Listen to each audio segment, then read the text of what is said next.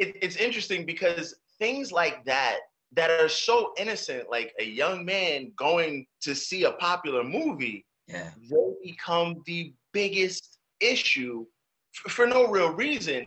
And they become such a big issue because someone else is snitching. They're concerned about what someone else is doing. Yeah. And it fosters this culture of snitching, but it also a culture of distrust. Yes. Because these brothers and sisters that you're supposed to love and depend on and feel that you could talk to them about anything, you really can't talk to them about everything, because if you say one thing that is off script, they're going to go to the elders about you. Preach.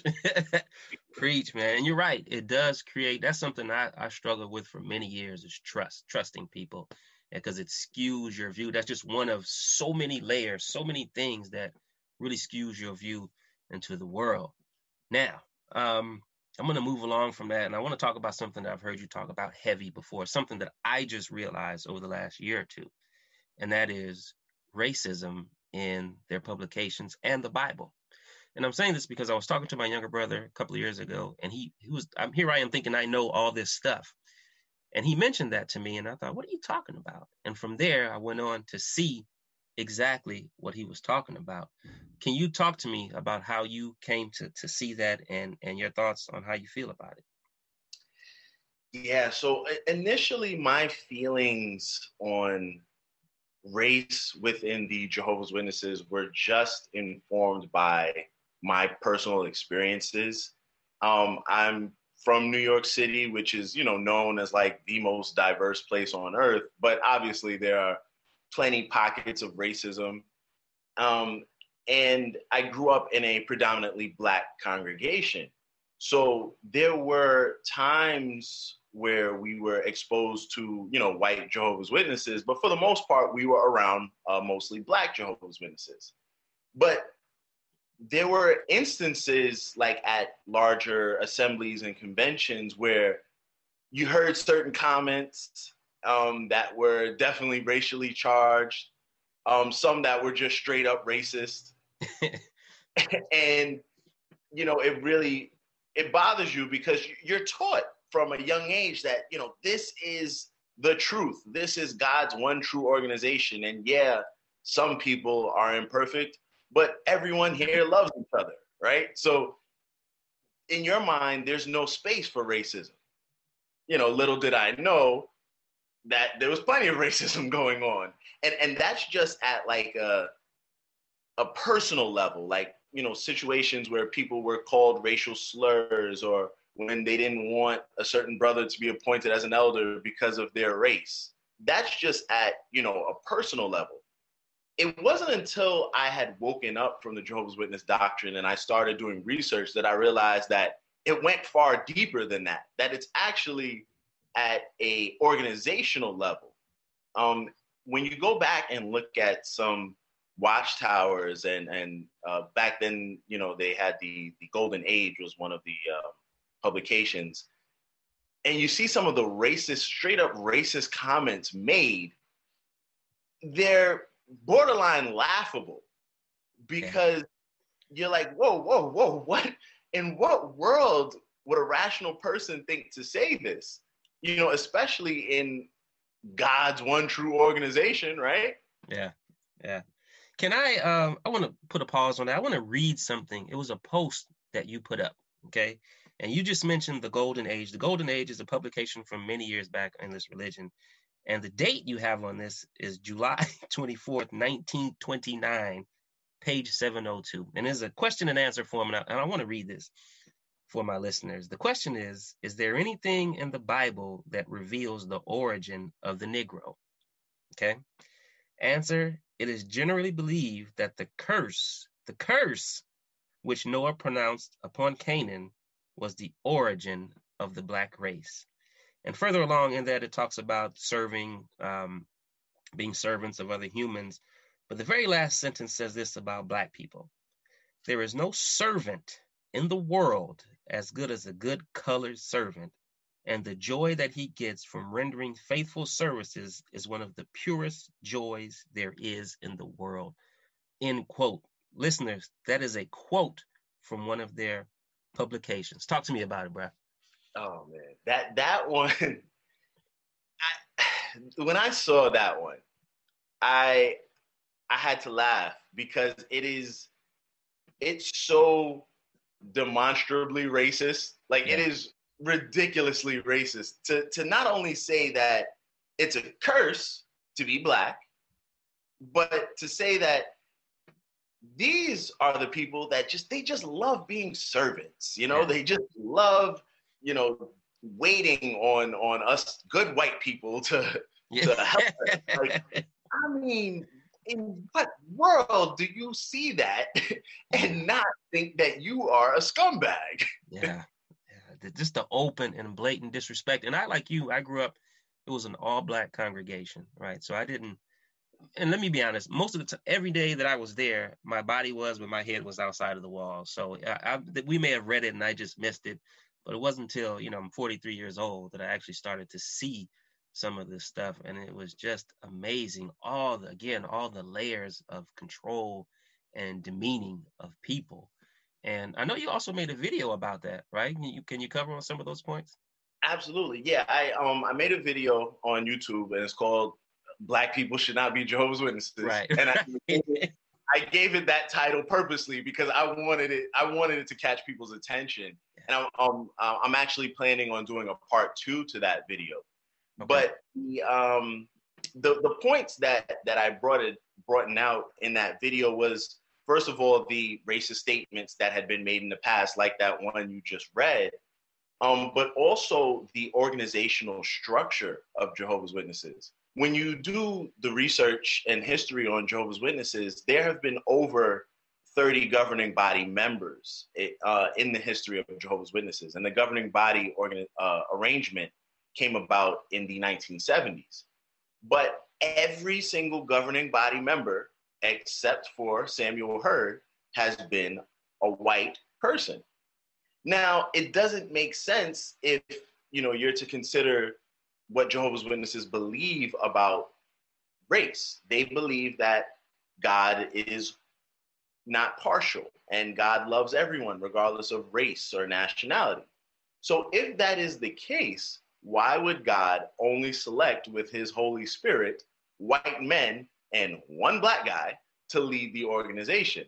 There's not one Asian. There's not one Native American. There's not even anyone who's of Latin descent. They're all white guys, mostly American white guys, except for Samuel Hurd. Yeah. So let me condense that for everybody.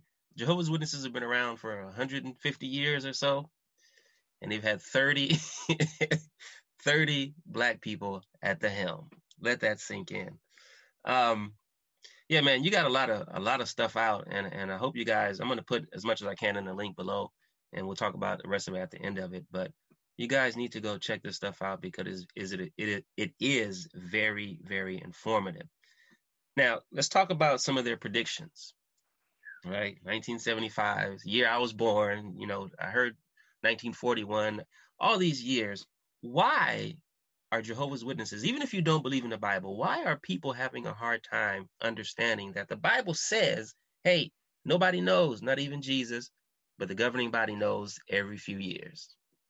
That is such an interesting concept to me because, if there is any way to get exposed, it's making predictions. I'm a big sports fan, for example. I love basketball, baseball, football. And one of the things that I tend to do, I like to gamble on games, but in a sense, you're making a prediction. You're putting your money where your mouth is. If I think, the Lakers are going to beat the Raptors, I'm going to put some money on that. And if I lose, I have to pay the price by losing my money. So if you, as, a writer for a Jehovah's Witness publication, have the nerve to say that, hey, there's only so many years left to 1975, you're making a prediction, and if it doesn't come true, you're going to lose something there. And I just don't understand for the life of me why they would make those predictions. It doesn't make sense. And for those people who, have done the research, they know that after 1975, the organization took a big dip in numbers because people were like, hey, we were waiting for something special. Nothing special happened. Yeah. Deal with it. Yeah. Yeah, man, that is, amazing to me that it, no matter what, and it's not like they don't know. I used to think that people weren't aware that what they believed was nonsense, right? People know, actually, at the end of the day. One day I was actually out with a dude. He was, he's a dude of the street, right? And we were having lunch and we were in the basketball league. And I was explaining to him about my background as a Jehovah's Witness. And he told me, we know gangbanging is stupid, but and he continued on. And I didn't hear anything else after that, because that was when I realized, the point I'm making is, that was the point I realized people know that their belief systems are no good for them. They're absolutely no good. I just can't figure out or how best to break the majority of them away from it. And so, having said that, what do you think we as ex-Jehovah's Witnesses, where are we in the process of breaking people away? I have a strong belief that no one wakes anyone else up. People wake themselves up. I think you just have to be ready to start asking the questions. Because for me personally, like many Jehovah's Witnesses, I had come to be afraid of the A word, apostate, right? Mm-hmm. So I had never interacted with what was considered apostate information. I never talked to anyone who was considered an apostate, but I started questioning things within myself, just looking at the doctrine. And I never read or watched a single piece of apostate anything until I had woken up on my own. Sure. And it's funny because Jehovah's Witnesses, they always warn people, don't listen to these apostates, because the fear is that they're going to be woken up to something. I never listened to the apostates, and I just ended up waking up on my own. Yeah. And personally speaking, I know witnesses who are still in, who refuse to listen to apostates. It doesn't matter. They've heard what apostates said, and it has no effect on them because they're not ready to listen. Yeah. They're not ready to question things. Yeah. So I think we play an important role as ex-JWs, because we're there when people are ready to ask questions. I think if we try to force people, if we try to push them, they're not going to want to hear it. But if we're still there when they're ready to ask those questions, then that's when we can be effective. Absolutely. They make the word apostate such a horrible word. And if you take the time, current Jehovah's Witnesses who are listening, if you take the time to look that word up, it simply means I changed what I believe. You know what I mean? Change your religious belief, whatever it is. But the point is, there's nobody on the planet that should be thinking the same way at 25 as 45. We are all apostates to some degree, and I hope, and I hear what you're saying, and I believe what you're saying, but I hope sometimes our words give people a jolt and a spark to say, hey, maybe I need to reconsider this. So I can't remember when we started, but I do have one last question for you. Where are you now as an ex-Jehovah's Witness, as a family man, as a Black man? In your thoughts, where are you now after having experienced all of that? I was someone who I liked the Jehovah's Witnesses when I was a part of it, because I believed that they were like the logical Christians, right? I had grown up around people who had belonged to different churches, like, the Baptists, the Pentecostals, and I viewed them as like emotional Christians. They enjoyed the music and they enjoyed, catching the Holy Ghost and things of that sort. But I liked being a Jehovah's Witness because I felt like it was more of an academic environment. Like we answered questions and we gave talks and we studied, right? And in a sense, I kind of apply that same thing to my life now. I look for the logic, right? And eventually that's what woke me up from being a Jehovah's Witness and from being a Christian in general. I applied logic to not only